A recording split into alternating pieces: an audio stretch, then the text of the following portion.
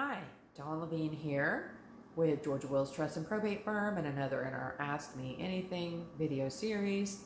So today the question is, do executors get paid? They do, unless you say they can't.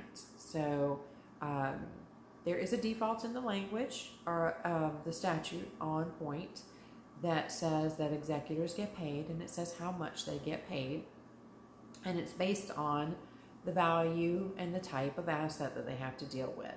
So even if you've got a will that doesn't say anywhere in it that there is compensation for the executor, the default is probably going to be that they're entitled to compensation. Now, you could have a will that says no to compensation, and in that circumstance, they would probably not get compensation, although they could probably still petition the court for permission to do that if the circumstances warranted. So I do not recommend writing in your will that the executor cannot get paid. You know, there are some people who think, okay, I want all of these children to get the same amount, and one of the executor is one of the children. To me, that seems unfair. The client thinks about it and everybody's getting the same thing, except that one of the children has to do all the work, and that is not fair, in my opinion. I think you should leave compensation as an option in your will. I just think that's the fair thing to do, because if there's anything unusual going on, being an executor can become like a full-time job.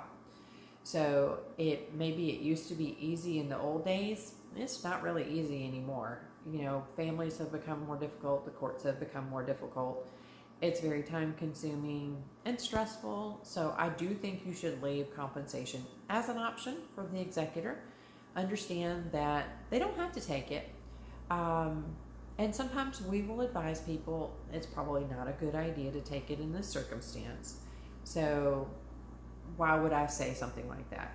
You know, the amount of the compensation might be relatively small, and the likelihood that there's a troublesome family member who's just going to lash out if you do, sometimes it's just not worth it. You know, if you're going to get $3,000 back, but this person's going to rake you over the coals and drag you into court, and you're going to have to pay $20,000 defending yourself, maybe it's not worth it. So sometimes we will advise people in that circumstance, let's just let it go and hope that keeps the peace. Or, you know, sometimes you just can't avoid trouble. They're going to find something else to rake you over the coals. So keep that in mind. It's not black and white. There's lots of shades of gray, but I do think it's important to leave the option if it's not going to be problematic for some other reason.